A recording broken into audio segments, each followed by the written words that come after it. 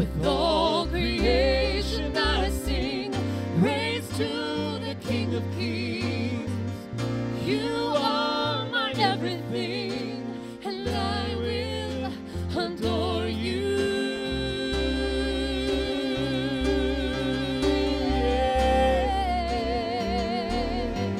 I'll adore you.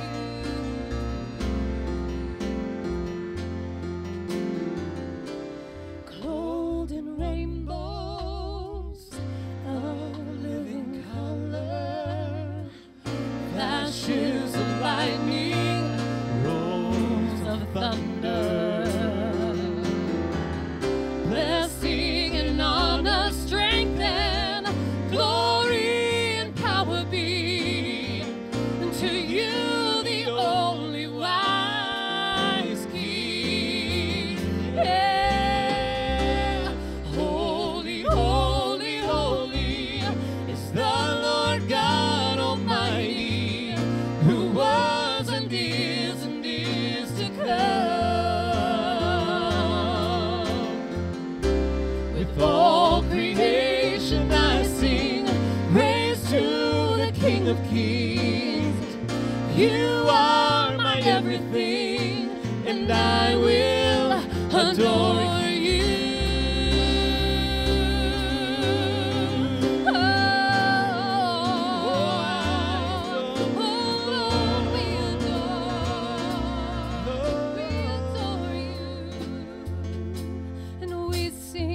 Holy, holy, holy, Lord God Almighty. Early in the morning, our songs shall rise to thee. Holy, holy, holy, merciful and mighty, God in three persons, blessed Trinity. Holy, holy, holy is the Lord God Almighty, who was and is to come. Oh, with all creation I sing praise to the King of Kings. You are my everything, and I will adore you. I'm filled with wonder, awestruck wonder, at the mention of your name. Sing that again. Filled with wonder. Filled with wonder, awestruck wonder, at the mention of your name. Tell him again. You're filled with wonder. I'm filled with wonder, awestruck wonder, at the mention of your name. Oh, Jesus, your name is power, breath and living water. It's such a marvelous mystery. Oh, and holy, holy, holy is the Lord God Almighty, who was and is to come. Yeah. With all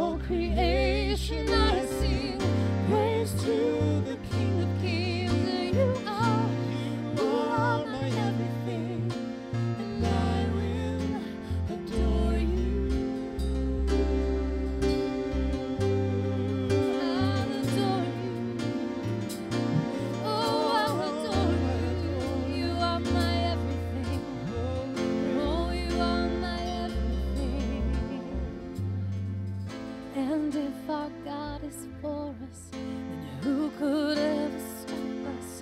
And if our God is with us, then what can stand against? And if our God is for us, then who can ever stop us? And if our God is with us, then what can stand against? And if our God is for us, then who could ever stop us? And if our God is with us, then what can stand against? And if our God is for us, then who could ever stop us? And if our God is with us, then what can stand against?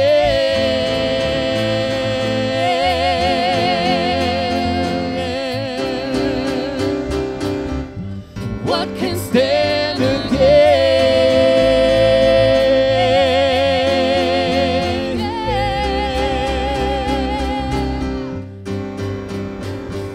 Our God is greater, our God is stronger. God, you are higher than any other. Our God is healer, awesome in power. Our God, our God, our God is greater, our God is stronger. God, you are higher than any other. Our God is healer, awesome in power. Our God, oh, our God is greater, our God is stronger. God, you are higher than any other. Our God is healer, awesome in power. Our God, our God, yeah. And if our God is for us, then who could ever stop us? And if our God is with us, then what can stand against? And if our God is for us, then who could ever stop us? And if our God is with us, then what can stand against? If our God is for us, then what can ever stop us? And if our God is with us, then what can stand against? And if our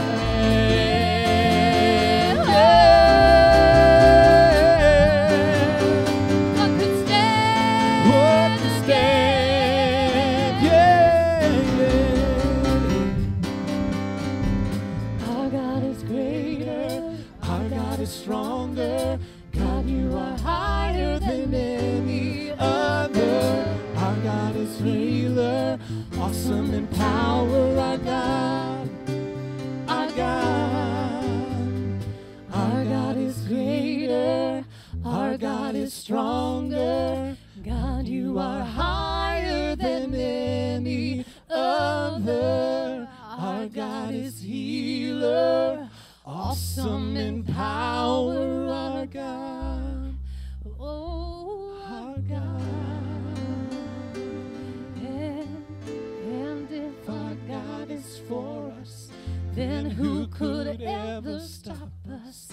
And if our God is with us, then what can stand against? And if our God is for us, then who could ever stop us? And if our God is with us, then what can stand against?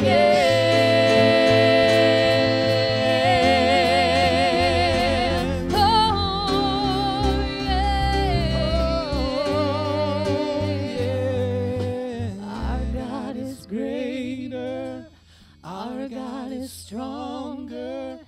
God, you are higher than any other.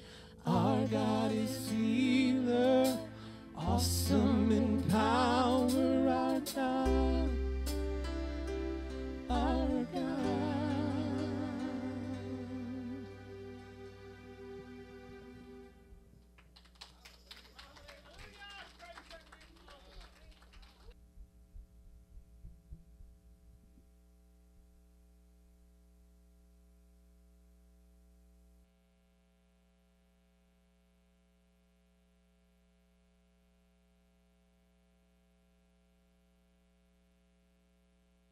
Let's just stay in that atmosphere of worship. Keep your heart in reverence to God, because I tell you, there are people here who need miracles today. And I would not want to be the one that stood in the way of somebody who needed a miracle. So let's keep that reverential spirit for God as we welcome Brother Eric. I'm going to, yeah, you can go ahead and start. I'm sure Daniel's already got it. I thought you might like to say a word or two, but I know what I want to say. I prayed. I told Brother Eric a couple months ago, I said, you don't know this, but you're an answer to my prayer. He said, well, I've been called a lot of things. That's a good one. But you know, I told you earlier, my call to the body of Christ is to teach the body. It's wonderful that we're going to receive miracles today. That's a wonderful thing. But what do you do when it's the midnight hour and you're all alone? And there's no church singing great and wonderful hymns, and there's no bunch of people around you. What do you do when you can't get a hold of anybody but Jesus? And I know Eric's heart is the same as mine, not only to release the miracle-working power of God, but to teach the body of Christ to receive from God when there is no one else around.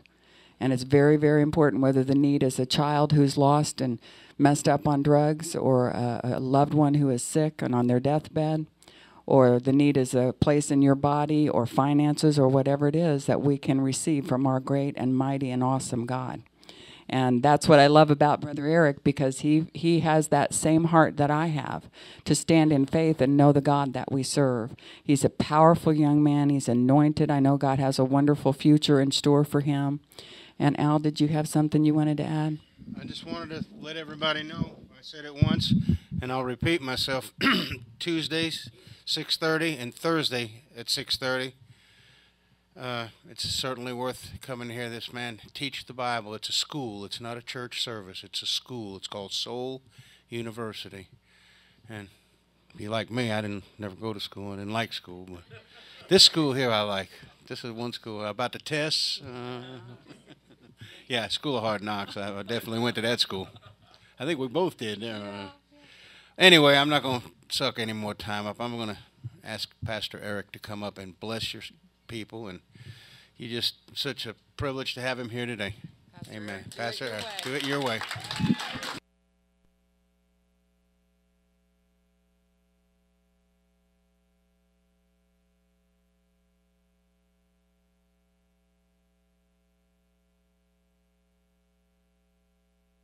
I will. I tell you, with that kind of introduction, maybe I should be in Tampa next August at the Republican convention. Run for office. Wouldn't it be nice to have a moral person in the office? Not perfect, just moral, you know. Well, if you're watching by the World Wide Web on Ustream, we're welcoming you to Shiloh's place. We're so glad you're watching. If you're watching live or if you're watching this archive, the anointing is the same. There's no difference in the realm of the Spirit between being live or being watching, if that's what you're able to do. Now, if you could get here and live and you wanted to watch it, I hope the Holy Ghost blacks it out for you. I hope you have to come on down because there's still time to get here. You know, but if you can't make it, then the Lord honors that. And the anointing is the same right there in your room. I minister as the Lord wills prophetically. It's not as I will, it's not as I conjure it up. But it's getting stronger and stronger as we go along here, particularly since I geographically changed locations. You know, you're much more well received in that mantle, in that office, when you're not at home. Because they've changed your diapers, they've seen you cut their grass, they've seen you play high school basketball, college basketball, and they see you a certain way, and they don't receive you necessarily because of preconditioning and familiarity that breeds contempt, the way the Lord wants them to see you, and that's why Jesus relocated his ministry from Nazareth and over to Capernaum. And I want to do a couple of things right now along these lines. It's not going to be spectacular, but it'll be supernatural. Two things. Miss Diana, would you come up real quickly? She has no idea that I was going to ask her to do this, but I don't think that should surprise her by now. This is Mrs. Diana Soto. And I want to ask her to tell you guys a little bit about what she does and what happened yesterday. And then I want you to lead us in prayer for that. The Spirit of God was dealing with me about that over there. And we'll get into that a little bit more. But just share about what happened yesterday. Let me hand you the mic under here. Goodness. Okay. Thank you, Pastor. First, I want to say, first and foremost, before I go into anything else, this man has been a real blessing in my life. He also is a prayer answered, so thank you. Praise God for him. As you said, my name is Diana, and I work for World Relief. I work with victims of human trafficking. If anyone doesn't know what that is, that's modern-day slavery. People who are forced, coerced into the sex trade, into labor, working for no money, in horrible conditions, beatings, disfigurements. I mean, you name it, the horrors that you could possibly imagine, those are the things that I deal with on a day-to-day basis. What happens is the police will rescue a person, and our job, World Relief's job, is to restore their lives, whether it be through introducing them to pastors who can pray with them and taking them to church, medical attention, whatever the case may be, housing, whatever it is, we help them restore their lives. A wonderful blessing yesterday, Pastor Eric, awesome guy. I can't say enough good things about him. Allowed me to have a meeting with a former victim of human trafficking who is an actress. Her name is Brooke Susan Park Bello, and she was on that show Stargate SG-1. She was the African-American young woman on that show. No one knew her story. She had been sold into sexual exploitation, beaten horribly, just awful things happened to her. And she failed as an actress at that time in her life because of all the trauma. So she is now working with victims of human trafficking to restore their lives. Awesome woman of God. She is just amazing. And so we met at Pastor Eric's home to do an interview and a videotaping of the role of not just FCI's role, because FCI has a role in human trafficking, in volunteering and all of that, but as my role as the case manager working with the victims. And why we met at Pastor Eric's, because it was kind of in the middle. She's in Sarasota. I'm in Newport Richey, so it's kind of the middle ground for us. I saw miracles, amazing. Pastor Eric spoke many prophecies unto her, and just blessed. She blessed us, and we blessed her. So, anything else? Yeah, one of the things that Brooke mentioned as she was leaving and passing, if you're listening, the Holy Ghost is speaking. It doesn't mean that someone's going to stop and say, and by the way, the next thing coming out of their mouth is going to be the Holy Spirit to you. But if your ears are open, you can hear it. And she mentioned this. Her husband's in New York City. He's a well-known composer. He's got like a number 16 song on the Billboard charts with a group, and they're newly married and you know, bi-coastal is what she called it. She mentioned that she said this, she says, right now I just don't have the prayer support that I would like to have. And that was in my ear, just sitting over there, and I just thought, well, who better than to lead us in prayer if we could for such an important work? You just never know who the Holy Ghost might rescue just because we're praying today. You just never know what might shift because we're praying. And I just wondered if you'd just lift up Brooke and the whole human trafficking outreach that you guys are doing and service. All right, thank you. Okay. Dear Heavenly Father, I thank you, my Lord, for bringing us here today, my Lord. This was a divine appointment. And I thank you, my Lord, for bringing each and every one of us here. I lift up Brooke and her husband, my God. I lift up her life and the work that she is trying to do to restore lives, my Lord. You are the comforter. You are the restorer. You are the one that meets our needs, my Lord. And I just pray that you would just bring those people, my Lord. Send angels to them to bring them to us or bring us to them, however it is that you will have us meet together, my Lord. But I would just pray that you would just intervene. My God, send your Holy Spirit to intervene in those lives, my Lord. The broken, the oppressed, the needy, the hurting, my Lord. You know who they are, my God. And I just ask you, my Lord, to just lift up this ministry, my Lord.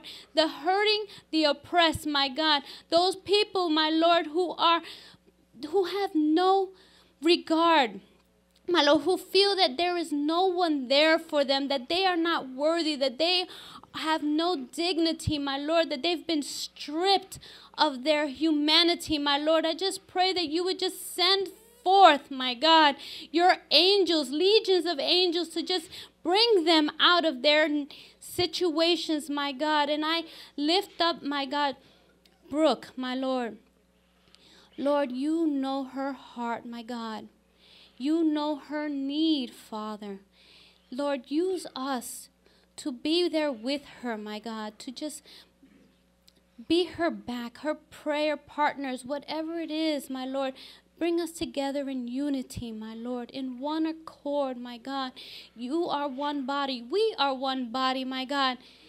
Bring us all together. We are not one church or the other church. We are one church together under you, Father, under the Lord Jesus Christ, my God. I also pray, my Lord, that you would bless Pastor Eric. Use him to bring forth this word, my God. Use him as an instrument to your miracles, my God.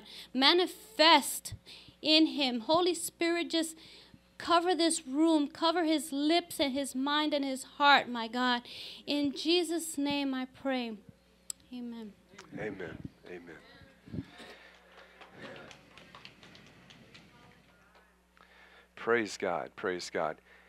Now, the second thing that I want to do is, if you're in this, I'm just obeying the Holy Spirit here. If you're in this room and you are a head pastor of a church, that doesn't mean you pastor out of your head, but you are a head pastor of a church. Would you please just stand?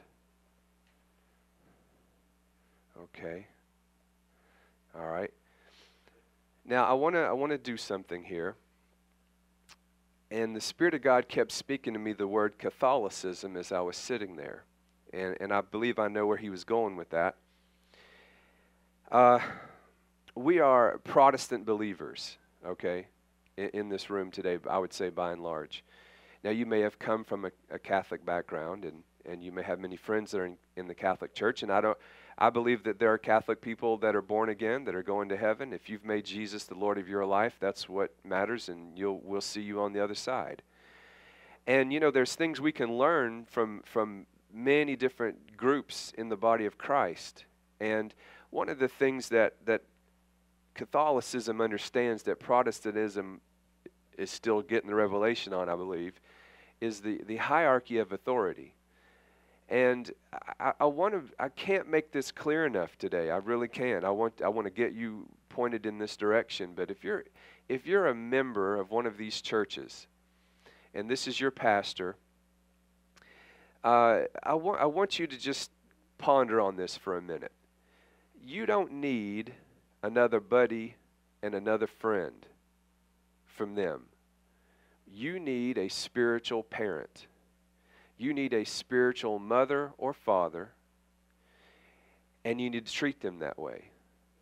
That means you don't go running around, "Hey, Anita, what you doing?" You know, if that's what you do, that's all the draw upon the mantle on her life. "Hey, Tommy, what's up, good buddy?" If that's all you draw from, that's all you're going to get. And now, familiarity breeds contempt. Now, You say, well, you're putting them on a pedestal. Well, actually, Jesus did that already. Ephesians 4:8 says, when he ascended on high, he gave gifts unto men. Now, they're human, but they're gifts. And it's important that you be, I mean, now this is going to be tough to swallow, okay?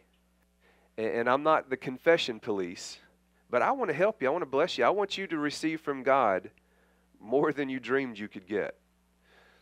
But even if you're related, that may be your sister, that may be your mom, that may be your, you know, and I'm not saying that you aren't affectionate in a family way, and every time you see them, you got to go, Pastor Anita, instead of, you know, hey, sis. But there's a motive, there's an attitude in the heart that needs a serious shift, a serious consideration, an adjustment. Because see, when you make them out to be something that they're not, or something that's less than what they are, you're suffocating the voice of God in your life. God ordains authority. And God, correction, now listen to me, here's another one that Protestants really need help with. Correction never comes from the bottom up. Never. God won't honor it. He won't respect it. He won't enforce it. He didn't influence it. Correction comes from the top down. You know this is true because that's a good way to get fired on your secular job. Now, unfortunately, we don't get to fire people in the body of Christ. But if you will start treating them, and many of you do, I'm sure, if you will start entertaining them and treating them as such, you're going to see an anointing on your life you never saw before. You're going to see God do things in your life you've never seen before. Are they perfect? No. But neither are you. And sometimes we forget that. And it's easy to point fingers when what we need to do is go stand in front of a mirror for a long, long, long, long time. Because God knows what he's doing. When he puts somebody into office, when he calls somebody there, he knows what he's doing. Now, that's kind of stern, but that's what I had to say.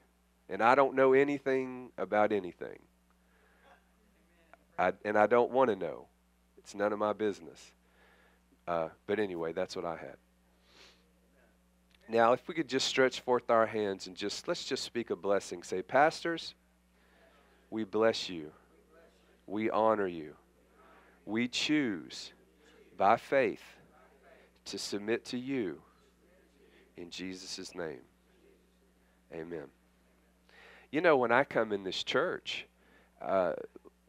all credentials that are great and wonderful about Brother Pastor Eric, all of it submitted unto the home local church, to the pastor of this church.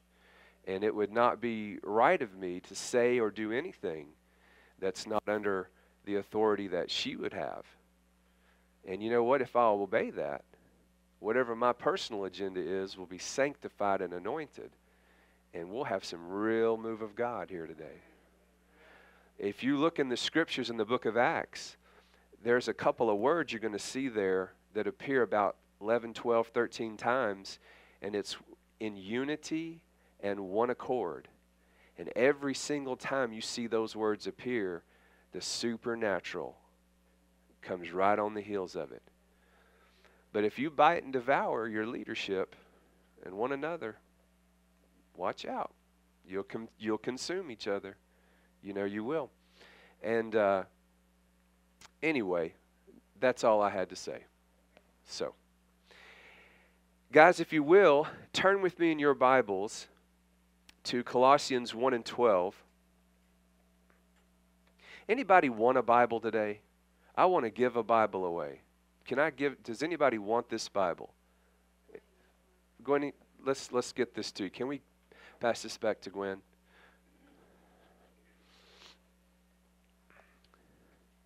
Sometimes when you need a healing, you might want to check up on your relationship with your pastor. I want to be careful about, looking at a man or a woman and magic wands and quick fixes, because healing, of all things, healing and finances, I would imagine. Does anybody know what the term paradigm shift means? Paradigm shift. That means you see a thing a certain way, and that's how you see it. And to you, that's true. But it might not actually be true. It might actually not be the truth about a particular thing. And facts, information, revelation comes in, and you have a shift. You have a paradigm shift. The way you arrange and order your thoughts and your thought particular thing align themselves with the truth. And that's what a paradigm shift is. And because you say, Lord, I need a healing, I need to confess your word about healing, well, yeah, that's true. But see, if you're not open to divine understanding, the Bible says wisdom is the principal thing, but in all you're getting, get understanding. Okay, understanding is the why of a thing. If you say I need a healing and I need to go get prayer, yeah, you need prayer, but the Lord might say, do you tithe? Whoop. Hold on. Does this pulpit come higher? What does tithing have to do with healing? Well, if you're a baby Christian or you don't know anything, maybe not a whole lot for you. But if you get going in the Lord a little while, and you're responsible for what you know. Really, you're responsible for things you don't know. You just, truth be told. Everybody in hell was responsible to know Jesus as Lord. And they're being held accountable for what they did or didn't know right now. So you know that's true. But if you're going along and you call this your church, and you're here, and you're not like a squirrel trying to cross the road, you're here and there and everywhere, you make it, you might not, but this is your church. This is where you need to be tithing. And a tithe is not what you call a tithe. Oh, we came to hear about miracles. Well, you are hearing about a miracle right now. Malachi 3:10 says, bring ye all the tithes into the storehouse, that there may be meat in my house. Prove me now herewith, saith the Lord of hosts, and see if I will not throw open for you the windows of heaven, and pour you out such blessing that there's not room enough to receive it. And I will rebuke the devourer for your sake. Anybody want to see the devourer rebuked? Well, I guarantee you there's one real quick, surefire way to do it. To be a tither. Tithe means 10%. That's before taxes. That's before child support. That's before whatever. It's not even yours. It's already God's. Whether you agree or disagree, whether you know or don't know, it's His. You've not given until you've hit 10.1%. So you're not giving tithe. You're paying tithe. You're paying what is due. You pay that bill first, see what happens. Anybody identify with that? You pay the tithe first, see what happens to the others. With the right heart and a right motive and a right attitude. Not begrudgingly. God loves a happy, hilarious giver. And again, we're not talking about tithing as giving. We're talking about tithing as something you pay. Well, look at Colossians 1:12. This is out of the King James Version. And it says, giving thanks to the Father who has qualified us to be partakers of the inheritance of the saints in the light. Did you know you have an inheritance? And did you know that some people partake of it and some people don't? And some people partake of it more than others. Remember, It's wise to fear the Lord. That's the beginning of wisdom. But get understanding.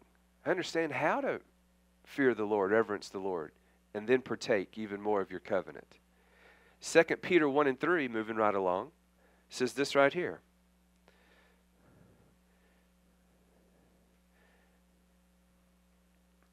Grace and peace multiplied to you in the knowledge of God and of Jesus our Lord. I'm in verse 2. As his divine power has given to us all things that pertain to life and godliness. Does health pertain to your life? Does finances pertain to your life? Does wisdom pertain to your life? Has given to us, has already given to us all things. Well, where are they, Brother Eric? Through the knowledge of him who called us by glory and virtue. I'm going to make a statement right now, and I want you to write this down. If you take notes, I want you to stick this in your knower. It is as much knowledge of how God does what he does as it is he himself. How God does what he does is how you become a partaker of your inheritance. If you're dealing with an illness or an infirmity or a sickness or a disease in your pocketbook or in your body or in your mind, your emotions, your will, your want to, right now, lift your hand. About 80-90% of the room. You're dealing with a shortage or a lack in the face of the truth of Scripture. We all need to press in a little more, don't we? We need a little more insight into the knowledge of God, don't we? We need to know something we don't already know. Or we need to do something we already know to do. It's only one of two things. It's never a third or a fourth. It's one of two. Now, look at Hebrews 4 and 6. The title of this message is What I Would Do If I Were Standing for My Healing.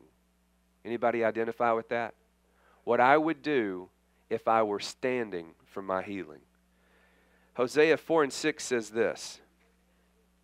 Hosea 4, chapter 6, my people, not the world,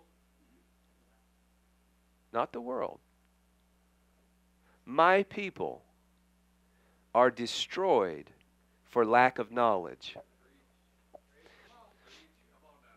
Now that word knowledge is fresh revelation.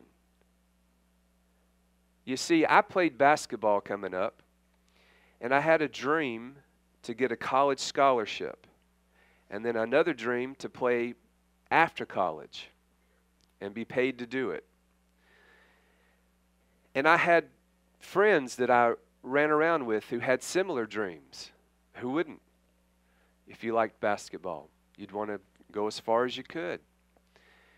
And I noticed something early on, that when we practiced from 3:30 to 5:30, many of my friends who had similar dreams decided that since practice is over with, we're done for the day.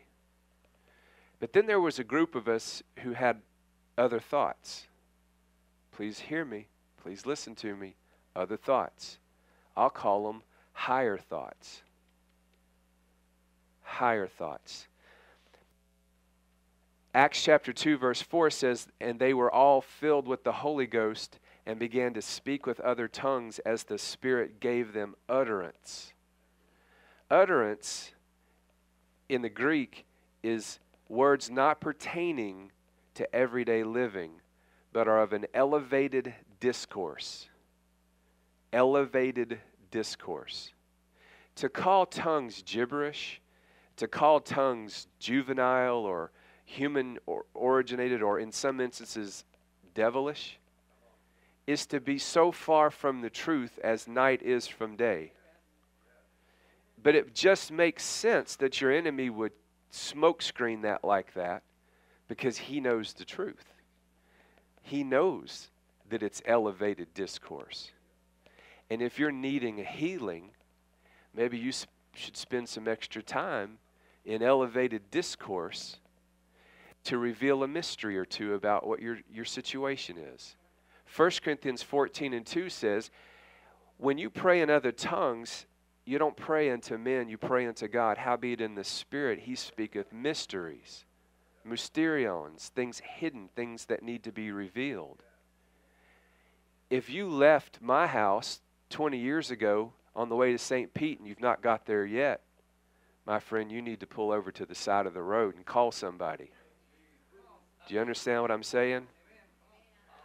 If you've been standing for healing for 15 years for a thing and you're not there yet, my friend, you need to pull over like you did today and ask somebody. You need some new information. You need some fresh revelation. If you have a dream in your heart that's attainable, I mean, it's impossible, but with God's help, it's possible. And it lines up with the Word. And it's been 25 to life since you started this thing, and it's not happened yet, not even close. You need to pull over to the side and get some fresh revelation, some fresh information. And the first place you can start is right there in your spirit, man. I'm getting a little ahead of myself with this, but I want to tell you about my friends playing basketball. At 5:30, we decided we'll grab a quick bite to eat. We've saved our lunch money from school to have gas to get to Docks. Docks was the number 10 outdoor playground place to play pickup basketball in the country, as ranked by people who rank them. USA Today newspaper and Street and Smith's magazine. Some pretty reputable people. And I grew up playing basketball after school at Docks. My mom said, I never wondered where you were or what you were doing. I always knew. If I drove by, I knew where I'd see you doing what you were doing. Never once did I wonder what you were into, because I was at Docks. Because 3:30 to 5:30 was warm-up. That was just getting ready to run. And we used to be at these all-star camps, and they'd say, when you're sleeping, somebody in California is practicing to get your scholarship.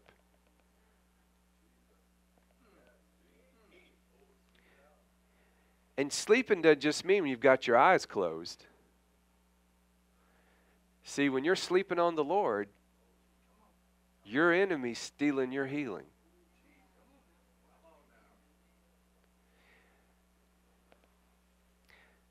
Isaiah 60 says, arise and shine. Your mom ever come to your room and say, rise and shine? She got that from Jesus. She's quoting Isaiah, didn't she? Rise and shine, for your light has come. Gross darkness will cover the people, but the glory of the Lord will shine on you. And kings will come to the brightness of your rising. Oh, I'm drifting off right now. Oh, my.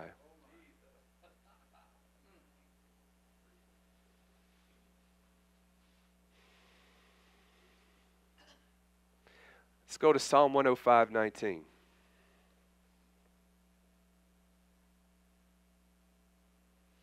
Consequently, a couple of us got scholarships. And I got to college and I noticed that at 5:30, the fellas decided it was time to go eat chicken and chase girls.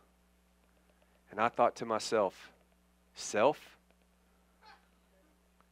It's probably time to go hit the gym again, Because what worked in high school probably work in college. If it's not broke, don't fix it. And I got a call right before I graduated college. They came looking for me. I didn't go looking for them.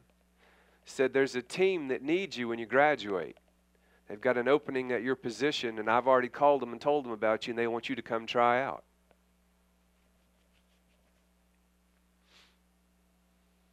I went, they went, and I played for about 5 or 6 more years after college. And then I got over into the ministry, and I noticed something. I saw some of my same friends running around. They had different faces and colors and creeds, but they looked like the same fellas I came up with in high school. And they all had a dream.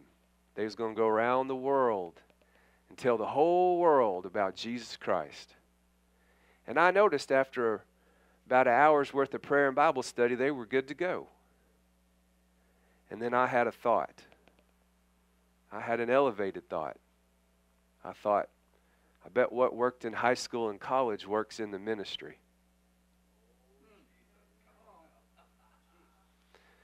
You know, Paul was a train going somewhere to happen even before he got born again. You weren't going to not know about Paul, whether he knew Jesus or not. But one day, the conductor got a hold of him.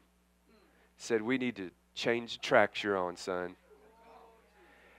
Don't change your habits, your study habits, your disciple habits, your hunger and your thirst and your passion and your zeal. But let's get you some knowledge, some real knowledge. You know, a funny thing happened on Paul's way to heaven. He wrote over nearly half the New Testament. This was a murderer at one time. Anybody in here ever killed anybody? Don't raise your hand. I won't ask anybody who ever wanted to kill somebody in here. Several have tried. Several have tried. But you're worth more than that. Well, Joseph discovered a few things about the word. Psalm 105:19. Until the time that his word came to pass, the word of the Lord tested him. I got out of basketball practice in college at about 5:30. The cafeteria closed at 6. We usually got in there about 5 to 6, unless we just didn't shower. But out of courtesy to everyone else, we tried to make a point to do that. But we weren't going to be in there long anyway.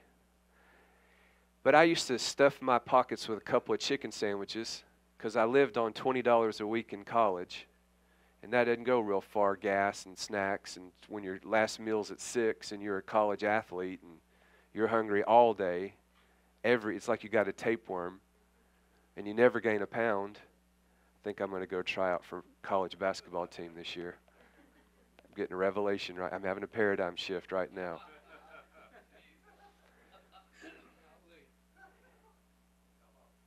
And I got up to my room and I started reading the Bible. And about an hour would go by. And I thought to myself, I got this school thing down pretty well. My grades are up. I might just go another hour in the Bible, see what else is in there.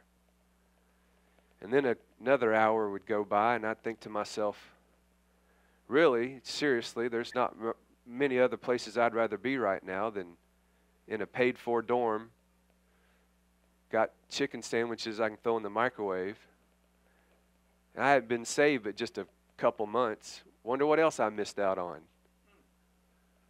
And then before I knew it, all my habits had shifted from basketball over to the Word of the living God.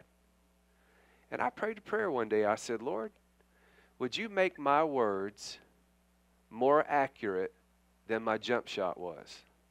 And I set all the records in school for three-pointers.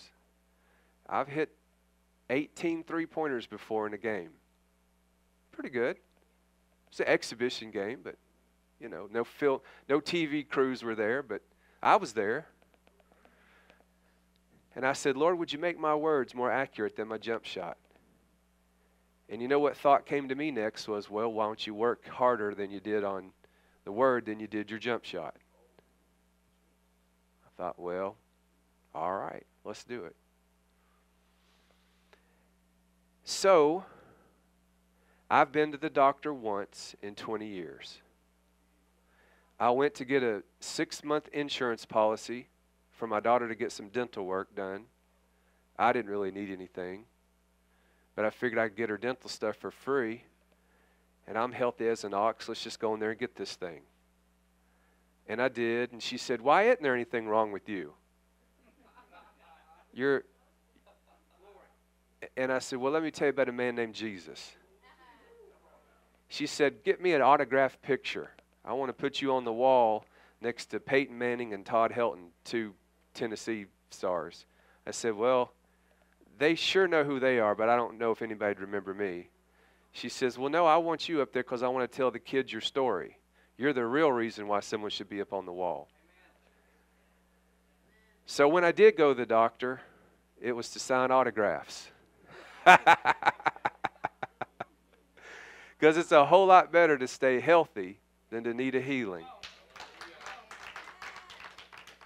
And 3 John 2 says, beloved, you're loved, and faith works or is activated by your knowledge of the love of God. So you can just drop all that. It might be if maybe he's trying to teach me something. Just say he loves me. Oh, how he loves me. He loves me with a love that's beyond all understanding. I did a few good things yesterday. I could see where I might merit some love. But what about the other day? I don't know if I'd have loved me. But he loves me beyond my understanding. Start right there. Get out past your mind. Get out over into the other place. Get out over into the holy place. The place without walls. If he's got you in a corner, go to the round room.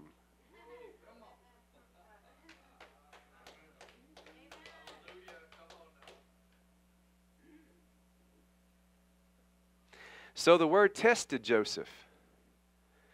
But I thought James said, let no man say when he's tempted or tested, he's tempted or tested of God.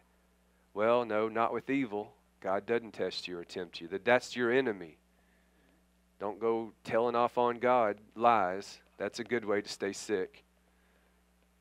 Just start telling the truth. Just start saying what the word says. But he will tempt you with good. Well, there's going to be a church service at 10:30 in St. Pete. Yeah, but I had a rough night last night. My toast was burnt this morning. I don't know if I much like those folks.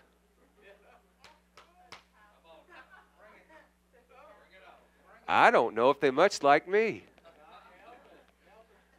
We all love Jesus.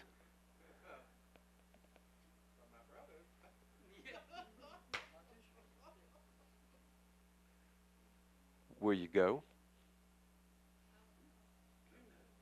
He'll hide you in the pavilion of his presence from the strife of tongues. If you let him. If you let him. So this is talking about Joseph and the trials he went through before he was made prime minister of Egypt, second only to Pharaoh in the chain of command, the world's most powerful nation to date.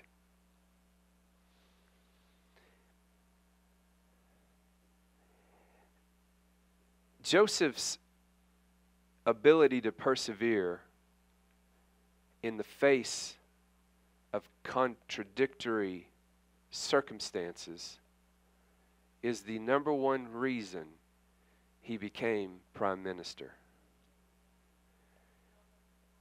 Joseph got delivered from himself. Joseph got delivered from mama and daddy. Joseph got delivered from I don't understand and why and when and how.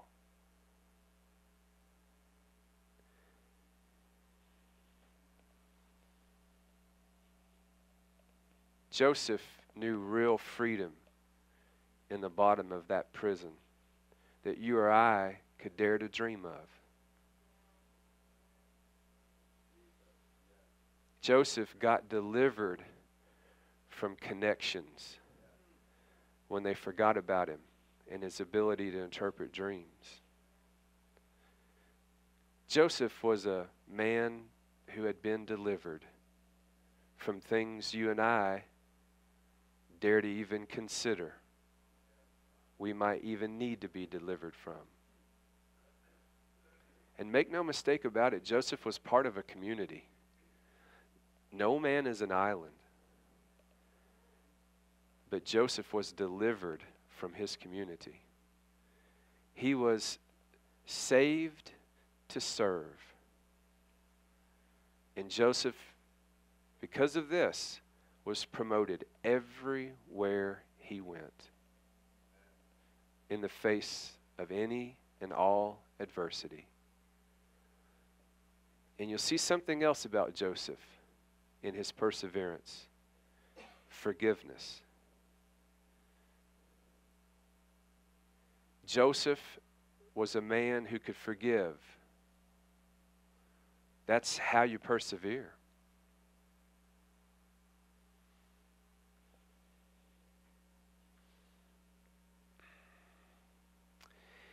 In Ephesians chapter 1, verses 17 and 18, we find this statement.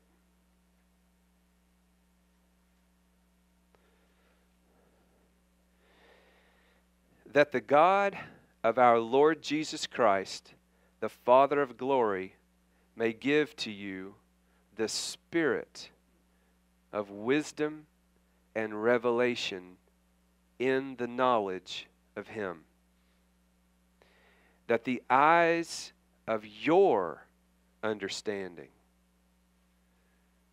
not mine, not Pastor Anita's, not your husband's, not your kids, your understanding.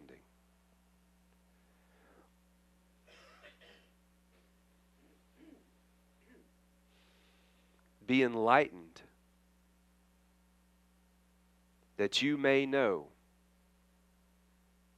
what is the hope of His calling, the riches of the glory of His inheritance in the saints. You're not going to get this just because you come to church. You're not going to get this just because you give God an hour or two a week. You're not going to get this with a heart that's not ready to receive. You're not going to get this with a heart that's not open to you might not know all you think you know.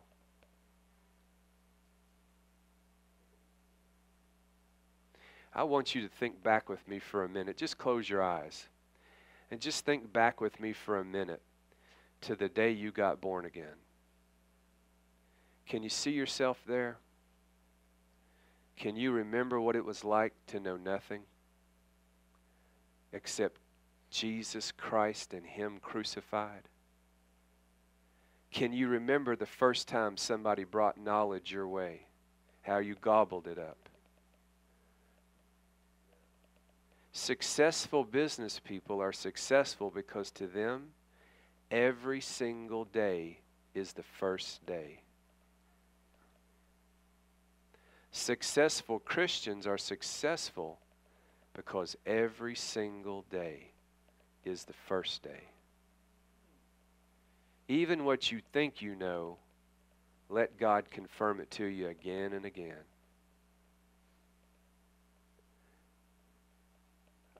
All right, now open your eyes. And I want you to go to Proverbs 20 and 27.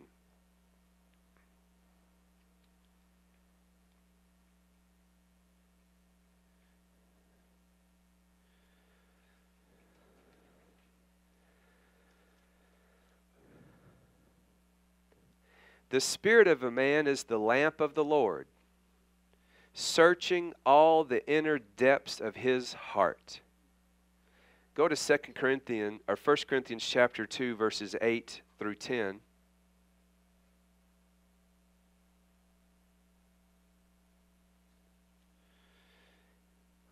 Which none of the rulers of this age knew, for had they known, they would have not have crucified the Lord of glory. Be careful how you hear. Be careful what you think you know. But as it is written, eye hath not seen. That's your spirit. Ear hasn't heard, nor has it entered into the heart or the spirit of man, the things which God has prepared for those who love him. But God has revealed them to us through his Spirit. For the Spirit searches all things, yes, the deep things of God. For what man knows the things of a man except the spirit of the man which is in him? Even so no one knows the things of God except the Spirit of God. Each of you came here today with an expectancy of what you wanted to have happen. None of you are going to leave disappointed. I say that by faith in Jesus' name.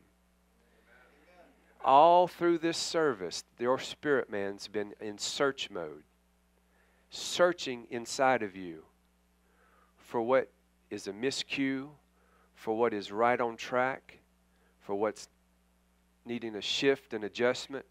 And the Holy Ghost has been affirming the voice of your spirit.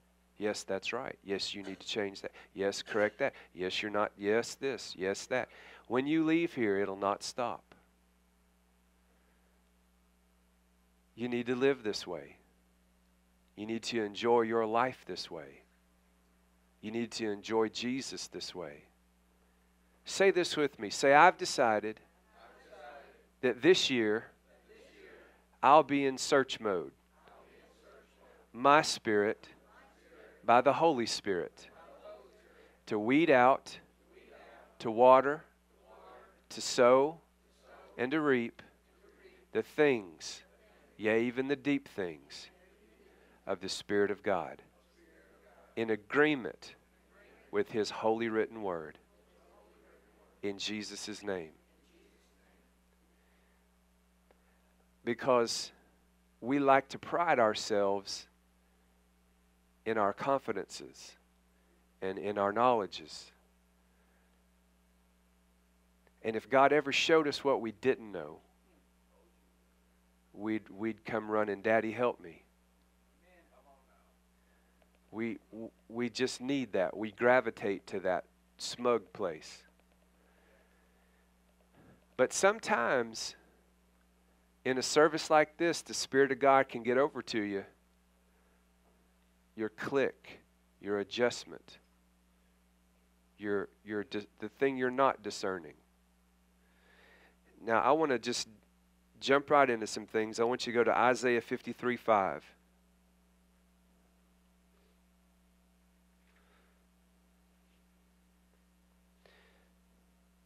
You guys don't have a Sunday night service, do you? Well, that's good. I come from Africa. That's what I'm used to. In India, in Mexico, and Venezuela, and all over. London. But he was wounded for our transgressions. He was bruised for our iniquities. The chastisement for our peace was upon him, and by his stripes we are healed. What did we say Peter said? He hath given unto us all things that pertain unto life and godliness. Now Isaiah's 800 years before Jesus appears on the scene. And he says, by his stripes, we are healed.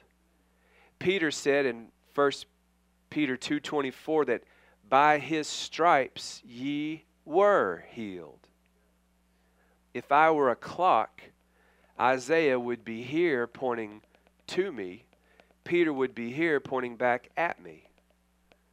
This is a fixed point in time.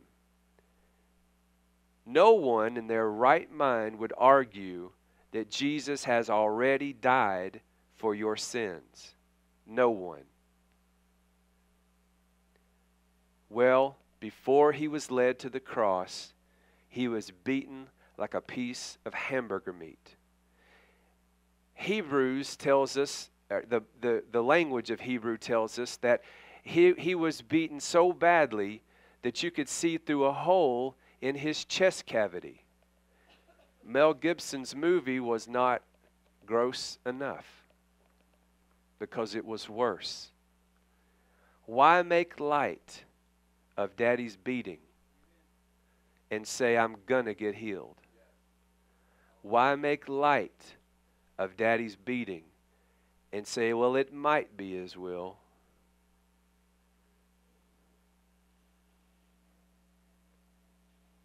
See, it's how you treat leadership that determines how far you go.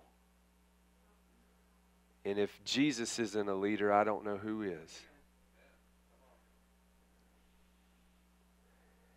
In Exodus 23:25, Jesus hadn't even gone to the cross.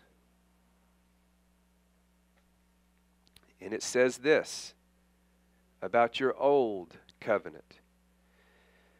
So you shall serve the Lord your God, and he will bless your bread and your water, and I will take sickness away from the midst of you.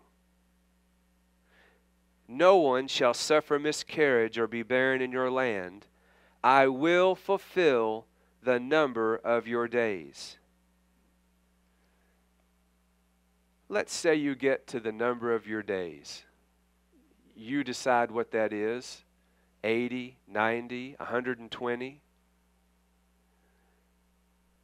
You have a right to arrive at the end of your days well.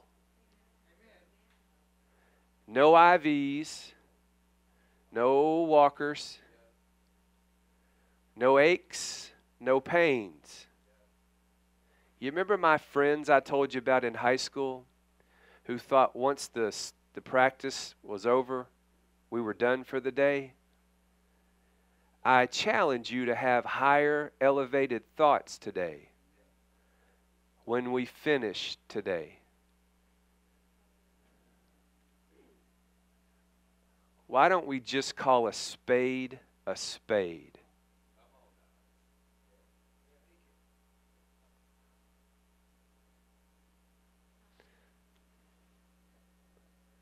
Romans 10:17 says, faith, which is the currency of heaven, and if you're poor, here's how to be poor no more, cometh by hearing, and hearing by the word.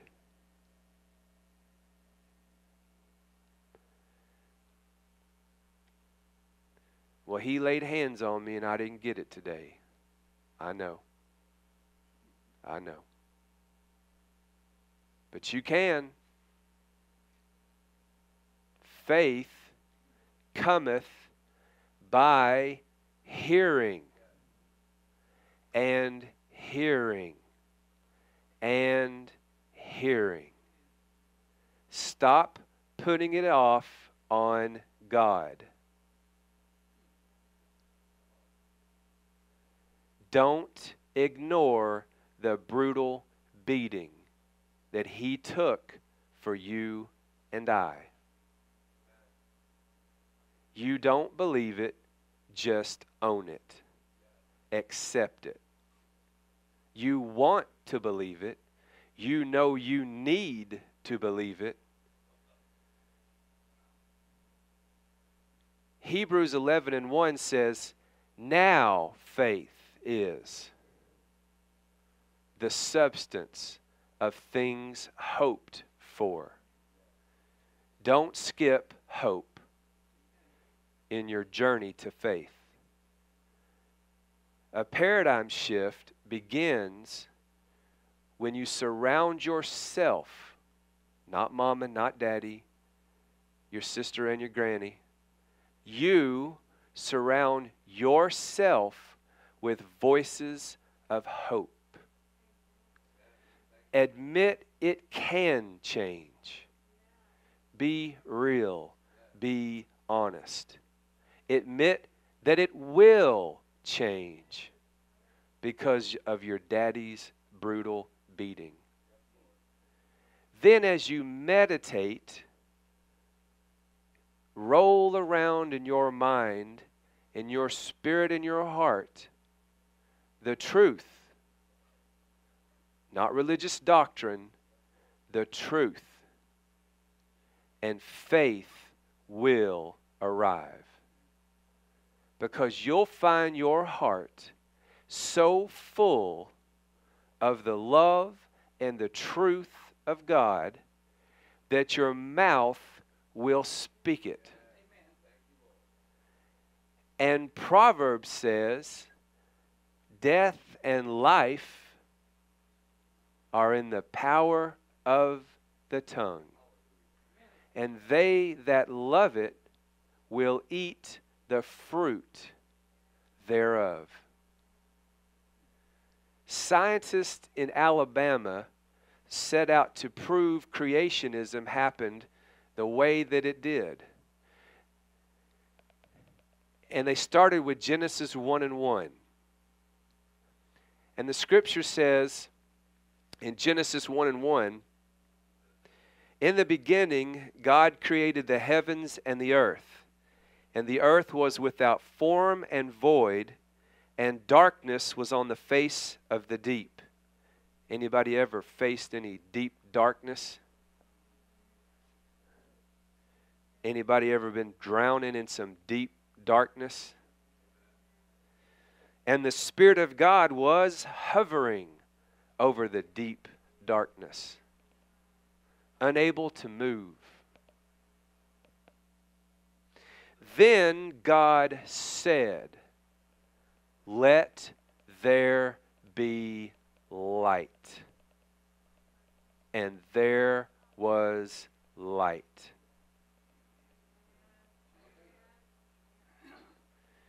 For many of you, the presence, the Spirit of the Lord is hovering over you right now, unable to move. He's waiting for you to say, I am healed by His stripes. Over and over and over and over and over and over until you decide, why am I quoting what I already have? I am already there. So they took a Bunsen burner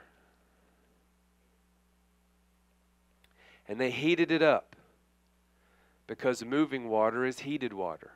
That's why ice is frozen. And they bombarded the heating, moving water with sound. And guess what happened? Light appeared in the room. What is your body made up of? Heated, moving water. What happens when you bombard it with the Word of God? Light appears in the form of health and healing. Anybody ever talk to plants? Don't call me crazy.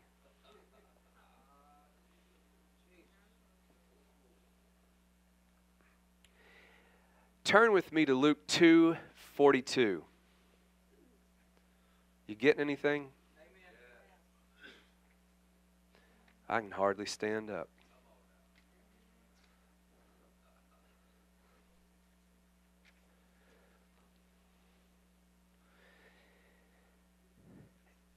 And when he was 12 years old, they went up to Jerusalem according to the custom of the feast.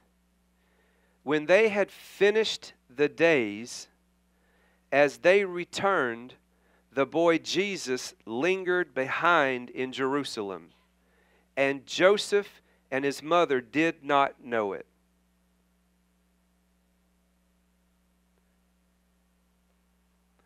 Remember my friends I told you about?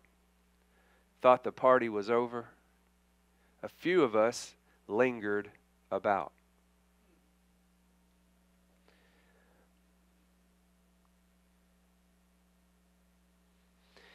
But supposing him to have been in the company, they went a day's journey and sought him among their relatives and acquaintances. What did he tell Abraham in Genesis 12? Come ye out from among them. I want to do mighty and great things in and through you. Sometimes God's got to get you out of your familiar surroundings and show you, who you are, who you can be, who He is, to get you to get it right. Then to get you back to familiar places and do dominant things. Delivered from your family and acquaintances. So when they did not find him, they returned to Jerusalem seeking him. Now so it was that, are we seeking him? Now so it was that after 3 days they found him in the temple, sitting in the midst of the teachers. What's your next 72 hours going to look like?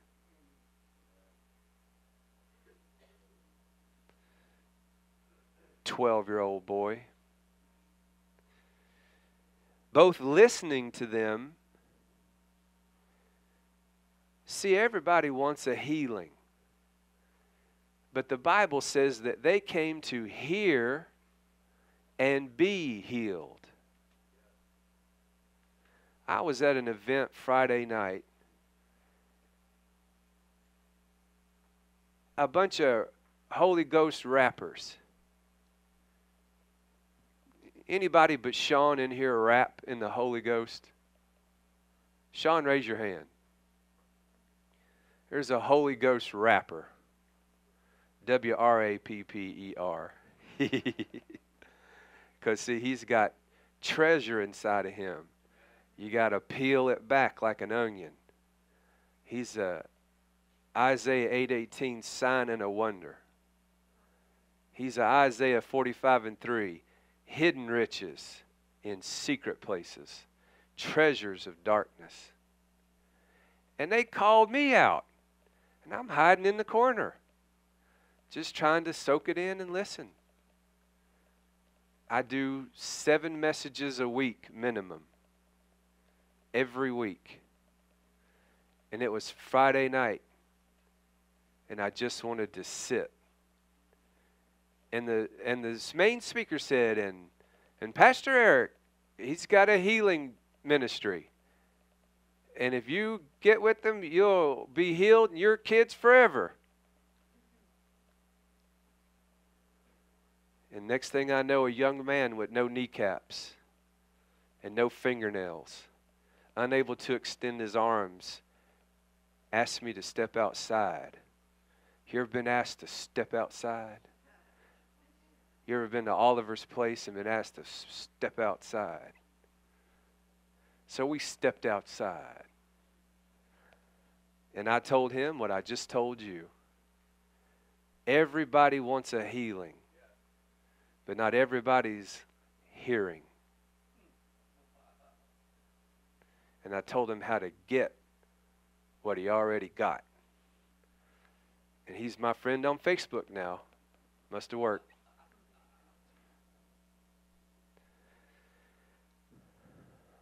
And I laid hands on him too. He's got a part to play just as much as I do. He heard as much as he could in 3 or 4 minutes. Now my faith says he's healed. What does your faith say?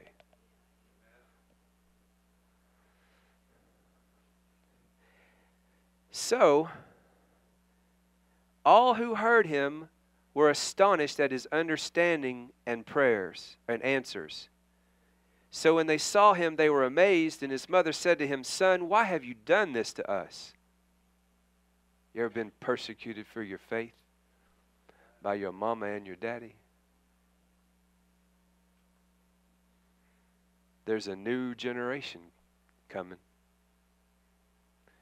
They already don't care about mama and daddy. Wait till the conductor of the train gets hold of them.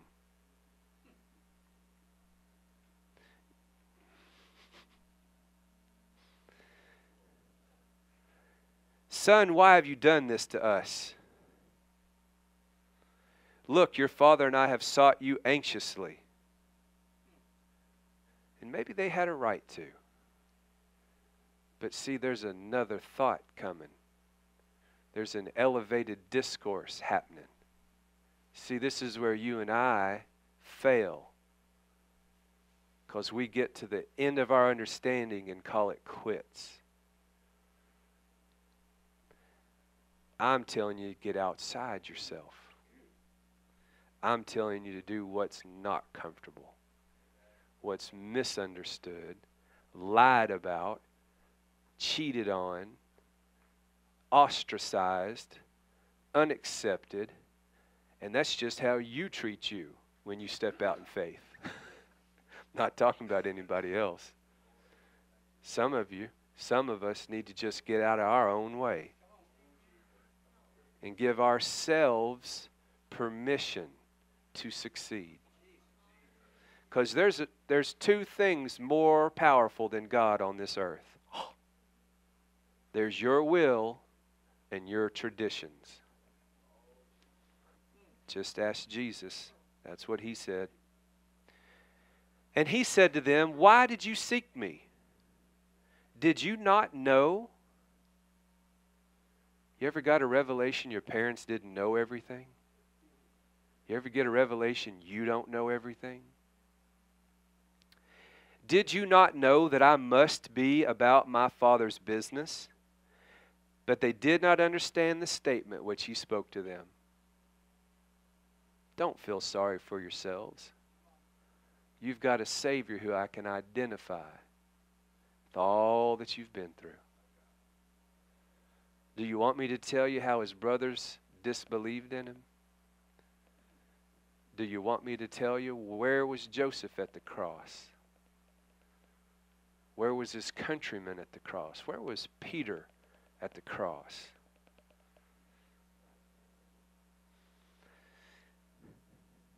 Then he went down with them and came to Nazareth and was subject to them, but his mother kept all these things in her heart. And Jesus increased in wisdom and stature and in favor with God and men. I'm going to close with this. If you're in here today and you're not where you want to be, don't feel bad, but let's do something about it. Jesus did.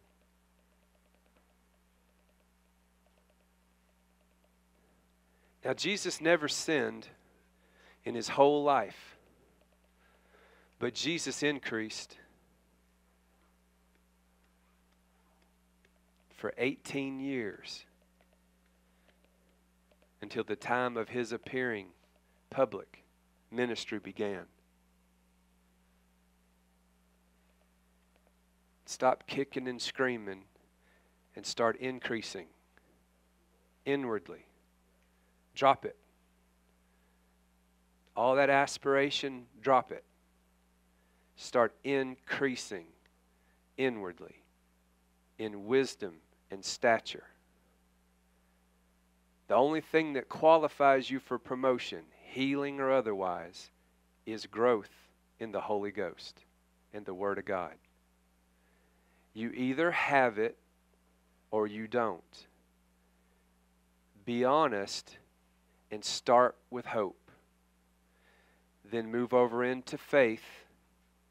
Stop judging one another, criticizing one another, ostracizing one another.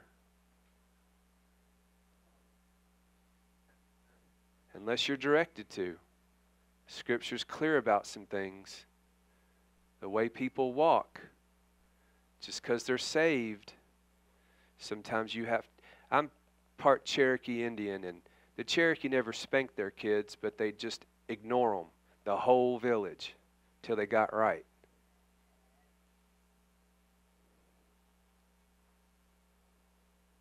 A spanking only lasts a little while.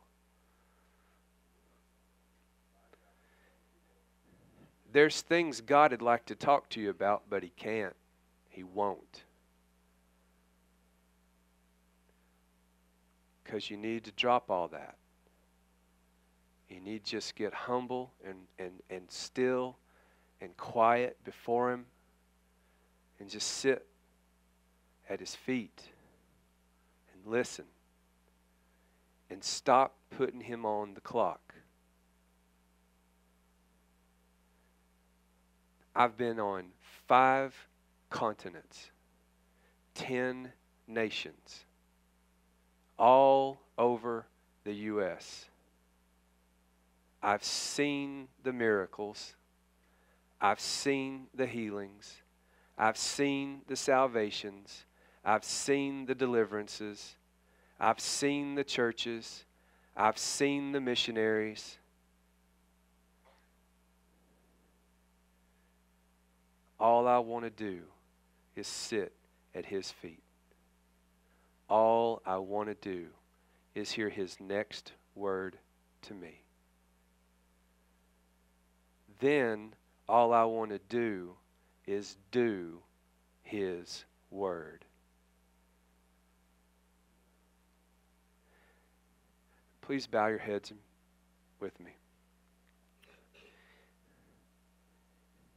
If you're in here this morning, and musicians, if you could come up, and you are ready to receive what rightfully belongs to you, I'm going to do an altar call a couple of different ways. This first altar call that I want to give, and please be respectful of this moment and this time. If you're not participating in the altar call, please stay put, unless your bladder, Lord, supernaturally watch over the bladders. Stay joined with us in unity and one accord. If you're in here and you would like to be filled with the Holy Ghost, with the evidence of speaking in other tongues, either for the first time or the second time, come forward right now. Anybody?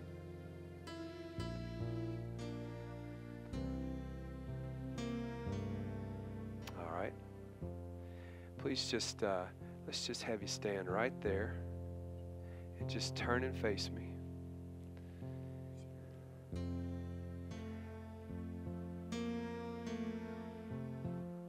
If you don't know Jesus Christ as your Lord and Savior, and you want to know Jesus Christ as your Lord and Savior, simply lift your hand. Amen. Would you please come up? Would you please come up? Yes.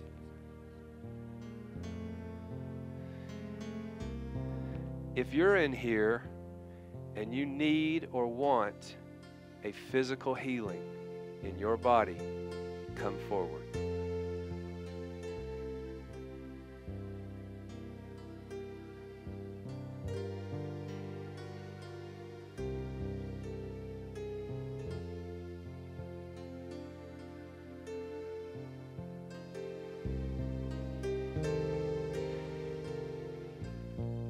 Now, everyone else in here, I got one more question. If you're in here and you know you're not where you need to be with the Lord, and you want your life to do a 180, you want to turn in your life, lift your hand. All right? Stay seated right there. Now, if you guys could stretch straight away, just make a line here, if you could. Give each other some room, just a line.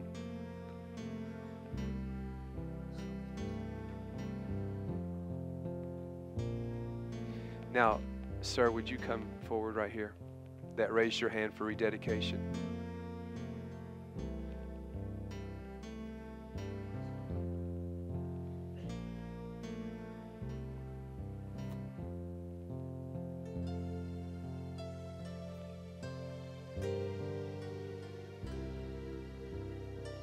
Now, if you're in here and you feel a call to the ministry, you're not in ministry, or you wish you were, raise your hand. Anybody?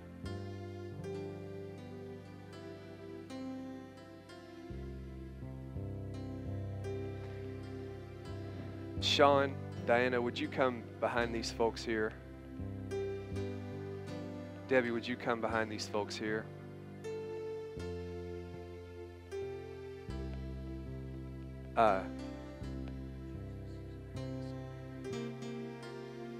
Would you guys here come behind these guys?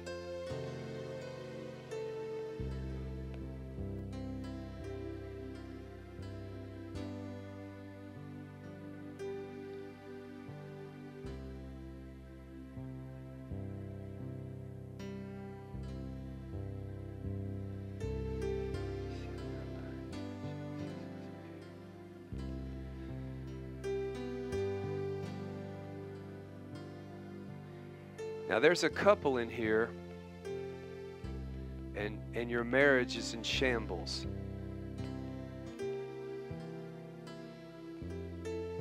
Or there's a couple watching, and your marriage is in shambles.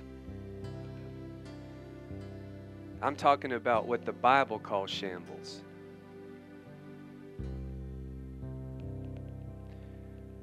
I want to pray for you. But I don't want to embarrass you. I don't want to call you up. I just want you to hear this prayer.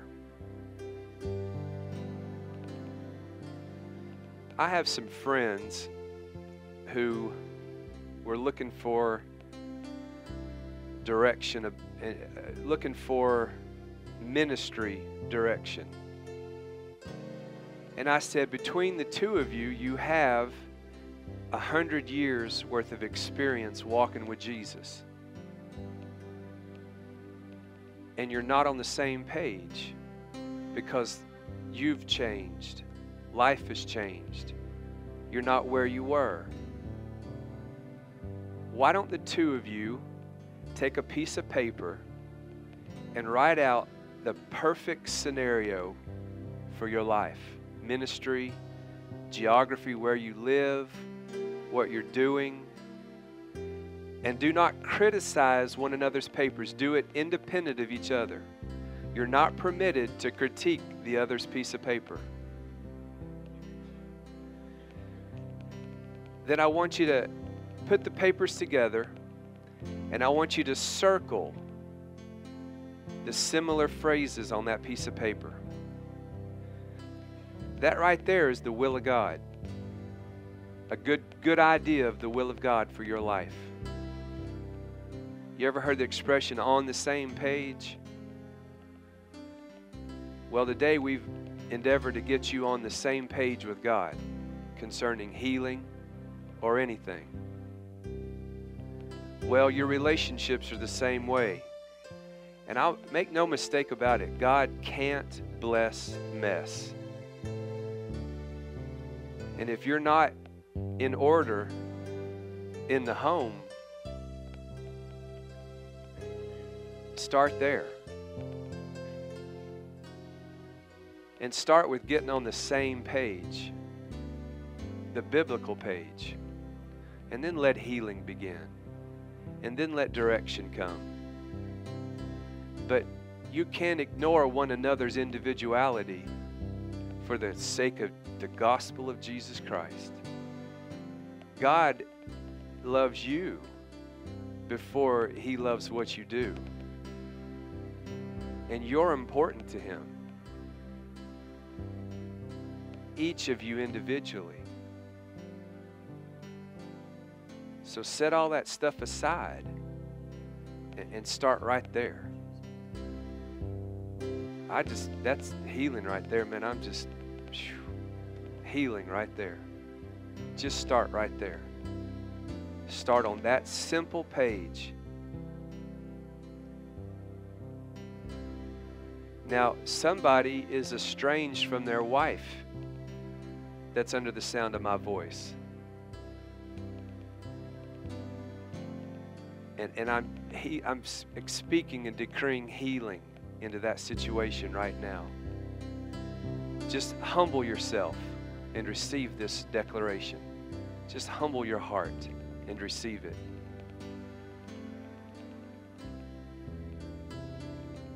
Somebody in here is claiming Isaiah 54:17, or would if they knew it.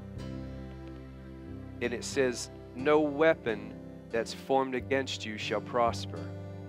Every tongue that rises against you in judgment, you'll condemn or put it down. Show it to be in the wrong." This is your heritage, your righteousness, your legacy, your inheritance that comes from the Lord. Press in, press in, press in. When a man or woman's ways please the Lord, He makes even his enemies to be at peace with him. Are your ways pleasing the Lord? Hebrews 11:6 says, without faith it's impossible to please the Lord. He makes even your enemies to be at peace with you when you walk in faith. If you're not pleased with one another, are you walking in faith with God?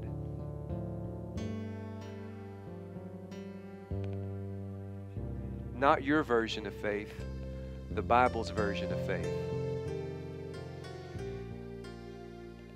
That might be something you want to pray in tongues about. Now, some of you are believing God for things, but your love walks off. See, you're confessing, you're meditating, and you're believing, but your love walk is off. And see, faith works or is activated by love.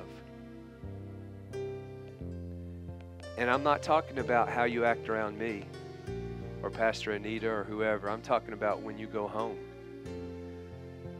I'm talking about when there's nobody but God watching.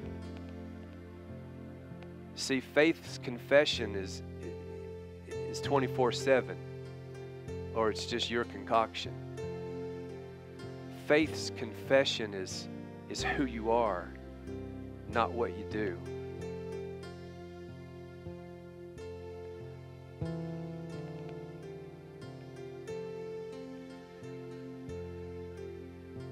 Somebody in here is seeking the Lord for a rhema word, guidance and direction. And I'm going to give you some scriptures. James 1:5 says, if any man or woman lacks wisdom, let him ask of God, who gives to all men liberally and without upbraiding. He doesn't make fun of you for asking. Psalm 32:8 says, I will guide you and teach you with my eye. His eye is His word. Stop seeking an office or somebody's mantle and start seeking the Word. The Word, the Word, the Word. Psalm 119 is the longest chapter in the Bible, and it's all about the value of the Word of God. Give God something to work with that He didn't have before. Slow down. Cease and desist in your maneuvers and get and dig into the Word. Linger at the altar. Linger in His presence. Linger in the Word. Linger after church. Linger at night before you go to bed. Start doing different things.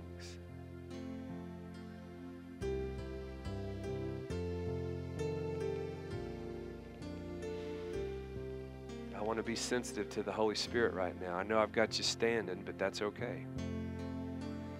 This is it for today, unless you are lingering.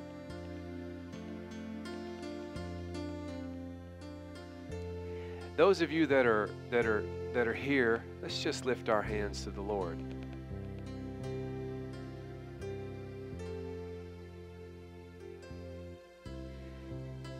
Do you know there's power in the blood?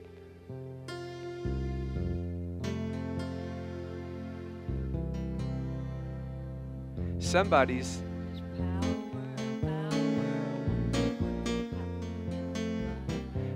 got the devil on their tracks, and you wish it weren't so. Just hang out in the blood. Just hang out with us right here in the blood. He'll run off because he don't like the blood. Just hang out right there.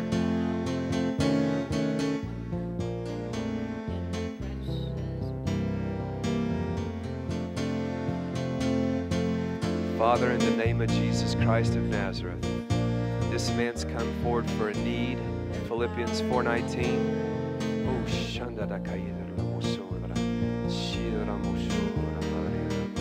Father, supply his every need according to your riches and glory by Christ Jesus.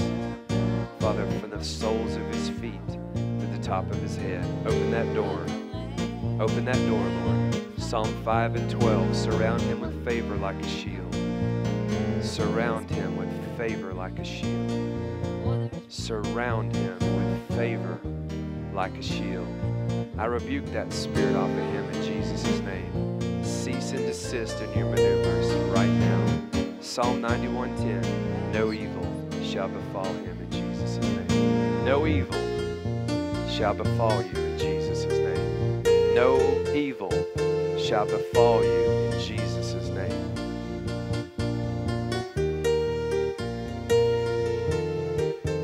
Father, in the name of Jesus of Nazareth,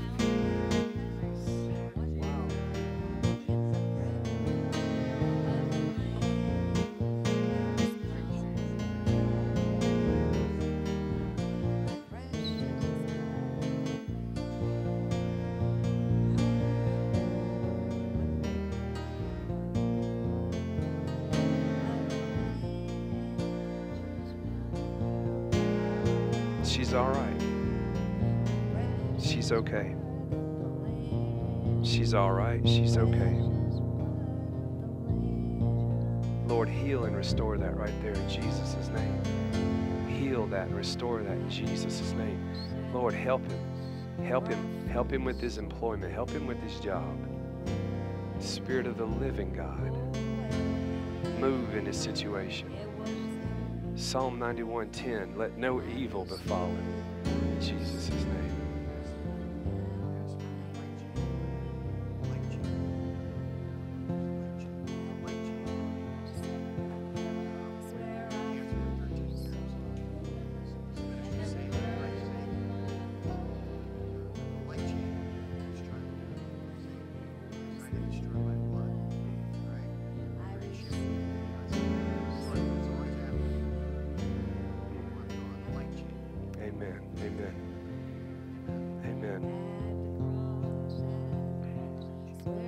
Mark 16:18 says, believers will lay hands on the sick and they shall recover. And And I lay hands on my brother right here for healing from the soles of his feet to the top of his head. Satan, take your hands off of him, off of his mouth, off of his heart, off of his imagination, off of his thoughts. Cease and desist in your maneuvers against this young man in Jesus. Young man in Jesus' God Almighty.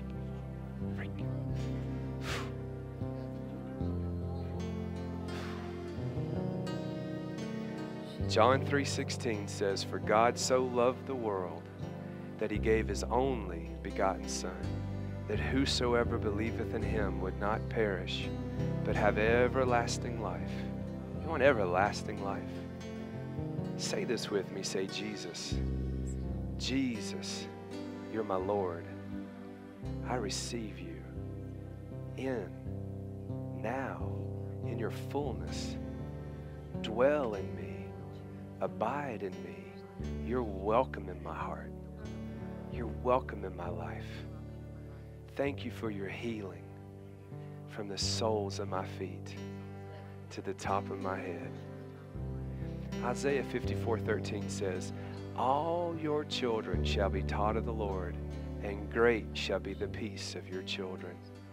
Great peace is coming for you and for your children. Great peace.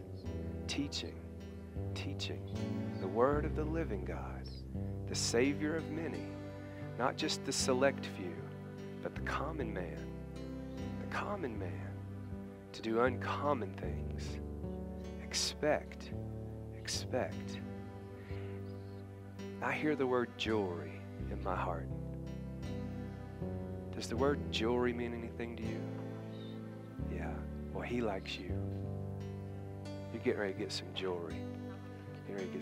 And you are a jewel. You are a jewel. And don't be afraid to sow seed for what you want either.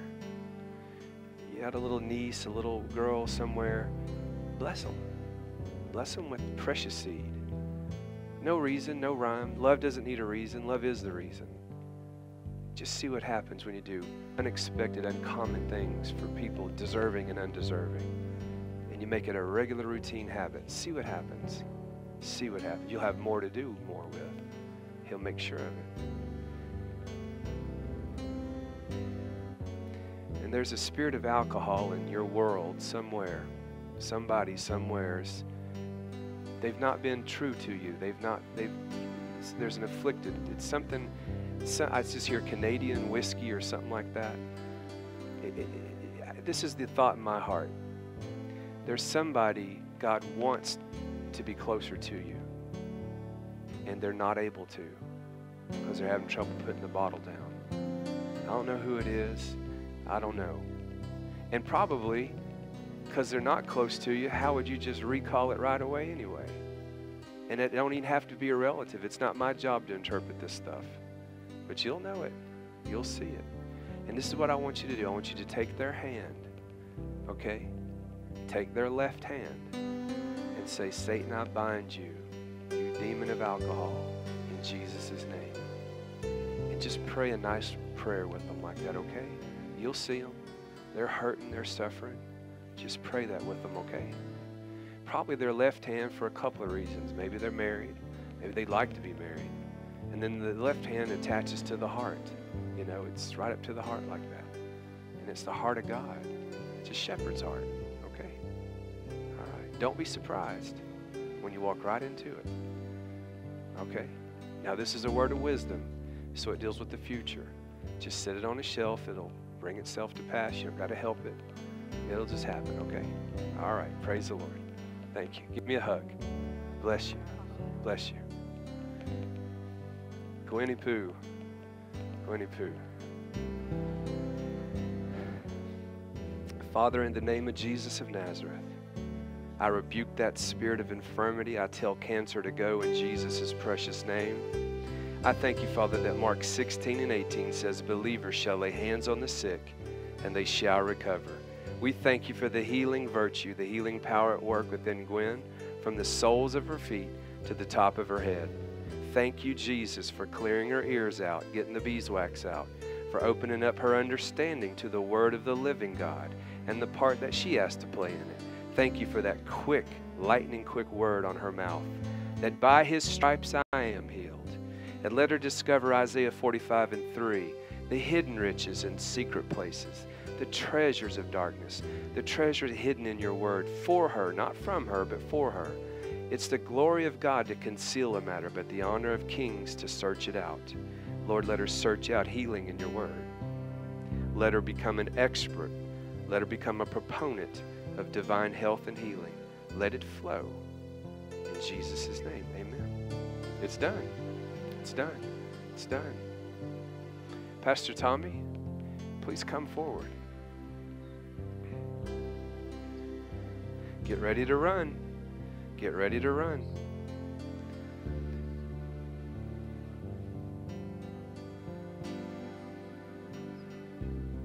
You feel that? Transferring the anointing, the power, transferring from me into you, from me on to you. Just let it abide. Just let it abide. Let it abide. And you'll hit a great stride. Let it abide.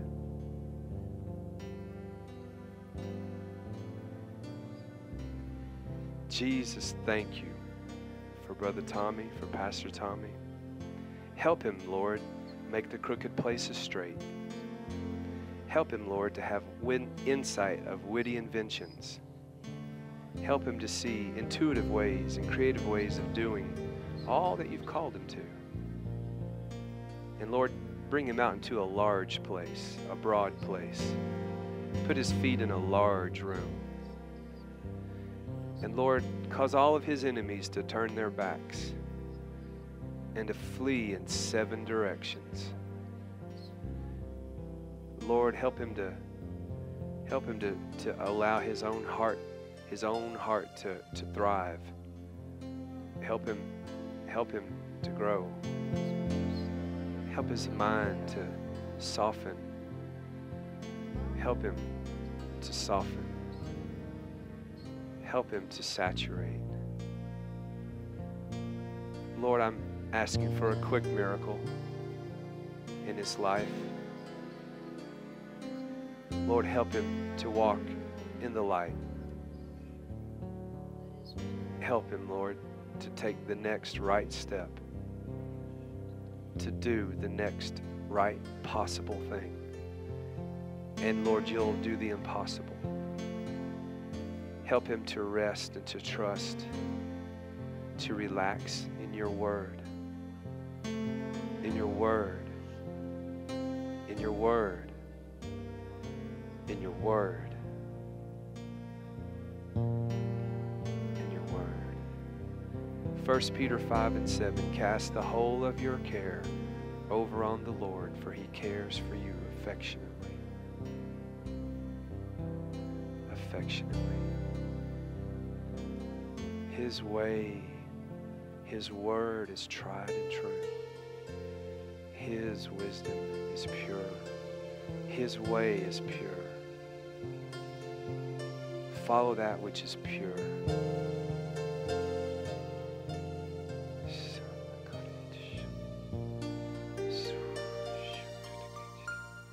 I see you just taking that thing off your neck. Maybe not now, when the Lord quickens. And throwing it off and saying, I don't need this anymore. I don't need any of this anymore. I've got what I need right here in Isaiah 53:5. I see a convincing spirit coming. I see it. I see a convincing spirit coming. Remain convictable. Remain tender. Let the Lord correct. Let the Lord adjust. I see a convicting, convincing spirit coming. Glory, I feel that breaking off of you right now. I do. Isaiah 54:17. No weapon that's formed against you shall prosper. Lord, a luminous light in Pastor Tommy's life. A luminous light in Jesus' name. Amen. Amen. Amen. Amen. How many of you want more of God? We had our nice healing prayer. Now come back up here. Come back up here. You hang out right there, Brother John. You hang out right there. Give me a fist bump. We're cool. Hang out right there. Come up here. I've not done this before that I remember, but come up here. You want more of God? Come up here. I have a right to impart what I can, and you're willing and allow me to impart. You're good. Now, I wasn't. Where's Sean? Come up here, Sean. You're supposed to be my right-hand man. Make sure I don't drop. Come, grab that stool in case I need it. Sean, grab that stool. Y'all pray for Sean. He's a man of God. Wisdom. Now, I've been preaching for 20 years. And I have never stood up in a pulpit or in a jungle or in a bush, anywhere, a prison, inner city, and sat with the anointing that I sat with this morning. I'm going home to talk to Jesus about it because there's something shifting in my life. There's something changing in my life.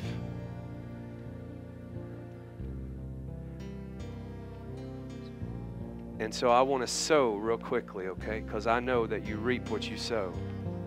And I want to sow into you right now the Holy Ghost anointing in you. Now, I'm not in and of myself some great this or that, but I know that there's a conversation, there's a life I have in the Lord, in the Spirit, that I wouldn't trade.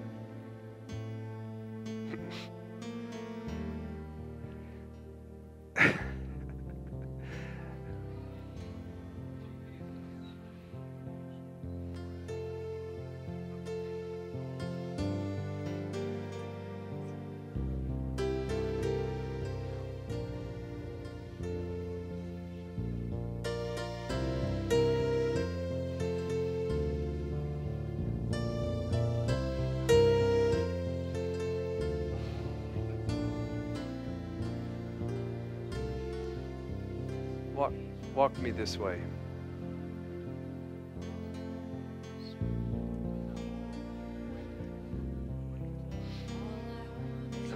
I feel like Jody before we prayed for her.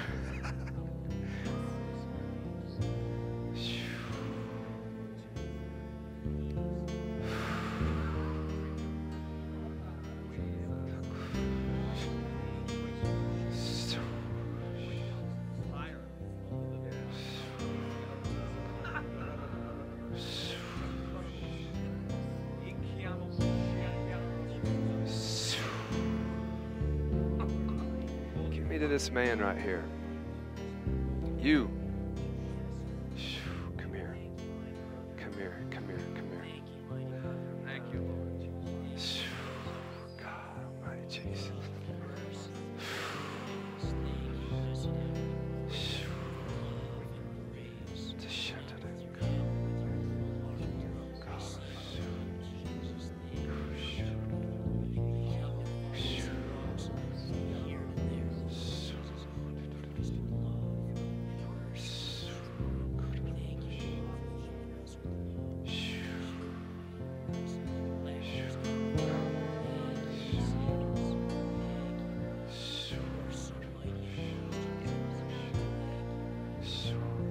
Go home in this. Go home and sit and eat this. Take this. Walk in this for a while. Secrets. Secrets are coming. Secrets.